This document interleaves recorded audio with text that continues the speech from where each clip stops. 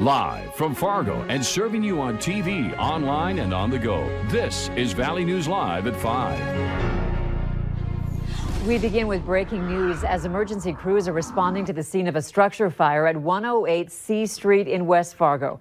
Officials say the fire appears to be in a garage attached to a house. Valley News Team's Katie Opperly is on the scene with the very latest. Katie? Andrea, I am currently in West Fargo off of 1st Avenue East and C Street. We're told that around 4 o'clock, officials arrived on scene to find a garage on fire. Then they determined that a man was inside this garage. That was when they made the decision for the safety of that individual to go inside and remove him from the garage. We're told that that individual was then taken to the hospital by ambulance. Officers also were checked out for smoke inhalation. We're told that investigators will remain on scene to continue to monitor this situation. We'll bring you updates as they become available. For now, reporting live in West Fargo, Katie Opperly, Valley News Live. All right, Katie, thanks so much for that update. President Donald Trump is speaking now from the White House. Let's listen in for a few minutes. If you go back, look during the FDR New Deal days, there was something that if you time value it, you could say it was bigger. I don't know. But this is certainly, in terms of dollars, by far and away the biggest ever done. And that's a tremendous thing because a lot of this money goes to jobs, and families. The Senate bill, as you know, includes $350 billion in job retention loans for small businesses, with loan forgiveness available for businesses that continue paying their workers. They continue paying their workers. That's what we want. We want them to keep their workers and pay their workers. This will help businesses keep workers in the payroll and allow our economy to quickly accelerate as soon as we defeat the virus. $300 billion in direct cash payments will be available for every American citizen earning less than $99,000 per year. That would be $3,400 very quickly for the typical. All right, you can continue listening to President Trump's news conference regarding a coronavirus update on our webpage, valleynewslive.com, and on our Facebook page. Meanwhile, Governor Doug Burgum announces 9 new cases of COVID-19 in the state of North Dakota. Governor Burgum says that brings the total of positive cases in the state to 45. The governor also spoke about the situation globally as the cases continue to climb. Coronavirus global pandemic continues to accelerate even in countries that we would consider to have healthcare capabilities similar to the United States. We've talked about Italy at past conferences, but I want to mention Spain.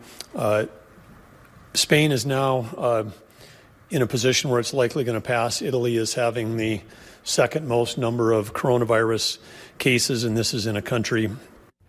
So far, over 1,900 North Dakotans have been tested for COVID-19. 4 people are currently out of isolation. Again, state health officials have confirmed 45 positive cases in North Dakota, and currently there are 8 people who are now hospitalized. For more information on schools and closings and a full list of online services for North Dakota residents, you can head over to our VNL News app. Meanwhile, Minnesota Governor Tim Walz has issued a 2-week stay-at-home order to slow the spread of COVID-19 and protect the healthcare system. Governor Walz's executive order will limit movement outside homes beyond essential needs beginning in March. That's March 27th at 11:59 until April 10th. The closure of bars and restaurants will extend until May 1st. The Commissioner of Education is implementing a distance learning period for Minnesota students that begins March 30th and runs through May 4th. This comes after Minnesota state health officials announced that the number of positive COVID-19 cases in the state has risen to 287. Over 10,000 people have been tested. Officials say a total of 26 people have been hospitalized due to COVID-19, and the first death happened last Thursday.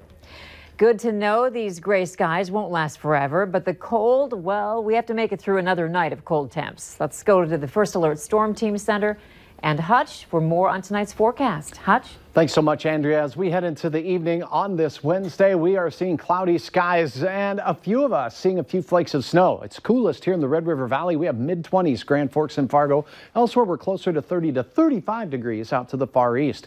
We have showers, heavy rain south of the Twin Cities, and bands of moderate to heavy snow between the St. Cloud area and the Twin Cities. And this batch of light snow moving along the South Dakota border will continue to trek eastward. Cannot rule out a flake here in Fargo and Point South this evening into the early overnight hours. Mid-20s will be the rule here, and likewise up in Grand Forks will slip down into the low 20s by bedtime tonight.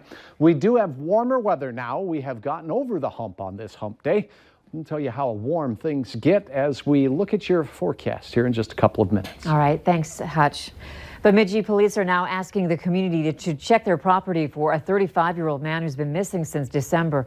Officials say Matthew Asa is believed to have been walking in the downtown area the evening he disappeared. Police are asking the Bemidji community to check their property, their stored vehicles, fish houses, boats, and campers for signs of Asa. Police say if you have any information on his whereabouts, to call the number on your screen. Police are also asking for the public's help finding an individual who stabbed a man several times during a robbery in Grand Forks. Grand Forks officers were called to the 800 block of 51st Street North just before 9 last night and found the 29-year-old victim who had been stabbed several times in the thigh. He told police he was attacked while walking to his parents' home. The suspect, who took off, is described as a tall man with a medium build who was wearing dark clothing. The victim is being treated for wounds but is expected to be okay. Authorities in South Dakota are looking for 5 inmates who walked away from a work center where another inmate tested positive for COVID-19. The South Dakota Department of Corrections says 8 women in total walked away from the minimum security work center in Pierre on Monday. Since then, 3 have been found. 5 are still on the run.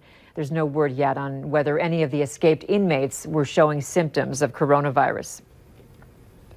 Police say a thief in Bemidji is driving around in an unusual vehicle after a tow truck was stolen in the city.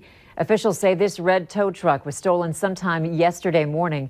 It's a 2007 International 4000 series with Minnesota plates YBC 3496. If you see this truck, go ahead and call police. 2 Minnesota women had a dream vacation plan for Las Vegas, which came to a screeching halt because of the coronavirus pandemic. At first, their airline refused to budge on offering them plane tickets that they could use next year. So they contacted our whistleblower hotline, and Valley News Team's Joshua Pagero was able to get them results. Christy Knoll and her sister say they booked a trip to Las Vegas. Their plans were to go to a 5-day event dedicated to rockabilly music. And my friends there friended me and said, oh, you gotta go to this event. They spent a year saving up and booking hotels and flights, but then the coronavirus pandemic took hold and things quickly changed. We had no control over this.